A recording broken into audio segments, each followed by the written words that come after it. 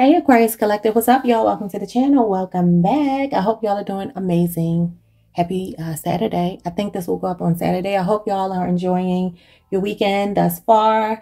Aquarius, take from this reading what resonates, leave what doesn't, flip the roles if you need to. Y'all know the spiel, all right? Don't try to force anything to fit. Use your own discernment. It could be past, present, future, or someone else around you.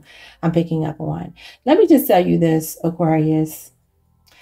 About 4 or 5 times that I was, while I was setting your cards up, this high priestess kept falling. She just kept falling, and I can't ignore her any longer. She wanted to make her presence known, so I have to pick up on this energy. Some of you, there is another feminine. I think you may be aware of her. You may not be aware. I don't know. If you don't know about her, you're about to find out about her. Could be a Cancer, could be a Pisces. There's a secret relationship someone is carrying on. Some of you are dealing with a Scorpio, the King of Cups. If it's not a Scorpio, this is a masculine, 40 years of age or older. They could be older than you or maybe younger. I don't know. This is someone who definitely will fit into that age bracket, even though I didn't give you an ending, but 40 and up. So, and up. Okay. So that's open-ended. But yeah, this is someone who, it's coming across to me as a person who's pretending at least to be committed. Okay. I can't help but notice that this particular King of Cups, unlike I don't think any other deck that I have is like this, he's facing this to the side a little bit. And I'm uncomfortable. I feel uncomfortable when I look at this card. He looks uncomfortable because nobody sits like that, right? You would just turn the chair. The chair is facing forward, which means there was like maybe some intentions or some conversation or expectation that he would, be a forward-facing, upstanding person, but he's turned to the side a little bit and he's turned to the future. Like maybe he got caught up in something else that he's a bit interested in investing in, is what I'm picking up. 2/11. Some of you could be born on February 11th. Or this person could be born on February 11th if it's not a Scorpio. But there's definitely a mistress here. There's a feminine energy here. Your overall energy is the King of Swords. Some of you are finding out the truth or you already know the truth of this person. This is Aquarius energy. This is you.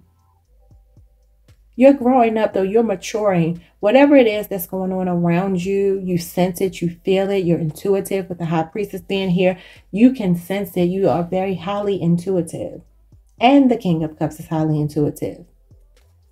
You're being logical. You're being reasonable, using rationale. Okay. So you feel this. You sense this. You know this. If you don't know it is coming, it says a short journey, meaning you're close to finding out about this. There's a younger man here. It says dealings or relationships with a younger man. This could be someone coming in. Okay, this feels like an offer or a gift from someone. Maybe someone recently gifted you with something or is thinking about doing so. Doesn't feel like it's major. They don't feel like they maybe have a lot to offer, but this is a very loyal person. So this would not be the same King of Cups energy. This is someone else. This could be a dark-skinned, younger Taurus, Virgo, Capricorn for some of you. It is possible this person has long hair. They could be like Native American or some kind of indigenous person because that's the look I'm getting from both of these cards with the hair being so long for a boy. They can have locks. I don't know. We have happiness here, which is the sun. But someone wants to block you from the sun. This could be a Gemini. Someone wants to keep you caged. They want to keep you stuck, okay? Overwhelmed, overthinking, fearful, and negative thoughts. It could be a Gemini. This is a person you don't have any feelings for anymore. It's a number 8. 8s are unemotional. Okay.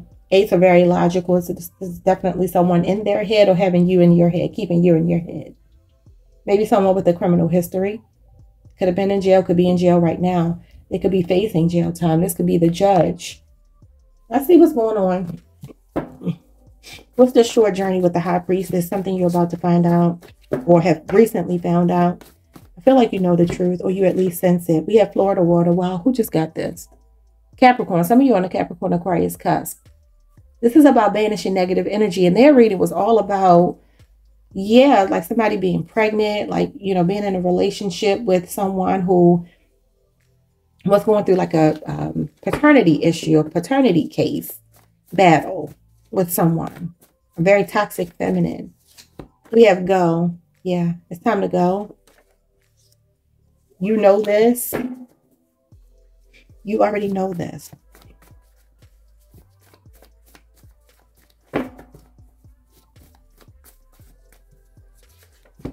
Epigenetics, you can break the cycle at any time. Your behavior and environment cannot change the fact that you carry the DNA of the Most High. Never forget who you are. So look, you are highly intuitive. Okay. You have hidden knowledge within inside of yourself. Okay. You hold that book of secrets, the Torah, in your hand. Okay. Which means that you have a lot of spiritual gifts. The initials B or J could be significant. First name, last name, nickname, pet name. I don't know. Like a Billy Joel, like BJ. Okay. Somebody could have secretly gotten a BJ from somebody. I don't mean to be vulgar, but I mean, you know, my intuition, when it tells me to say stuff, I have to say it. Yeah, this is definitely you moving away from this person and trying to protect, cleanse your energy. You need to. Whether it's sage or essential oils or whatever you're into, however you do it. If you are Christian and you have a Christian way of doing it, do that. People put salt down all around their home, whatever you need to do. But you know, this cannot be denied that you are connected to the Most High. You're coming out as a spiritualist with the High Priestess. Some of you are into divination. You got the Page of Pentacles and the High Priestess side by side. So some of you, and then the King of Cups. Psychic, intuitives, divination, tarot readers, you're into that. Even if it's just that you watch a lot of it. We have entrapment here at the bottom of the deck. Setting a trap to catch someone in the act. I told you someone wants to keep you stuck. They're trying to bait you. Don't like it. Show me this younger man. Who's this younger man? I feel like this is someone coming. We have restoration. They're coming to restore your faith in relationships. This could just be a friend. It doesn't have to be a love situation. It's not, you know, the Page of Pentacles is not emotional. So it could just be a friend, someone you work with or something. We don't hold grudges. Grudges hold us. They hold us back, down, and hostage. Let it go, whatever it is. See, I told you somebody's trying to hold you down here. This person is holding a grudge. This past person is holding a grudge. It's not this new person. It's not you. They're holding a grudge. And if it is, you let it go. Is what Spirit is saying. Let's get one more from this deck. They don't have the authority over or access to you. Every attempt they make to attack you will continue to fail. Taurus got this card. You could be connected to a Taurus. Page of Pentacles is Taurus energy. Or you have Taurus placements in your chart. Pointing fingers. They don't want to even accept responsibility. They blame you for everything, even though they did this to the relationship. Let's look at happiness. Someone trying to keep you from being happy. What is that all about? Good riddance. Somebody that you don't want anything to do with anymore. You want them to just go. I just hear just go. Go. It's right here. You just want them to go. It's a foe. Somebody that you don't see as a friend anymore. Or lover anymore. There's no chance of reconciling. You're moving forward. Building new friendships with loyal people. That's what matters to you. You can't sit with us. See? Excluded, discriminatory, selective, invite only, cutting off the weakest link. You can't make it up. Bottom of the deck, let me cater to your every need. You deserve to be treated like a king or a queen. Somebody else got this. Oh, was it Cancer? It may have been Cancer. I want to give you the world. That's why I'm working so hard. So some of you have a hardworking person who wants to share. It could be a younger earth sign. It could be at the beginning stages of their career. Maybe don't have a lot to offer, but they'll share whatever they do have, okay? And those are your messages. We're going to leave it there. Like, comment, subscribe. I'll see y'all next time. Peace.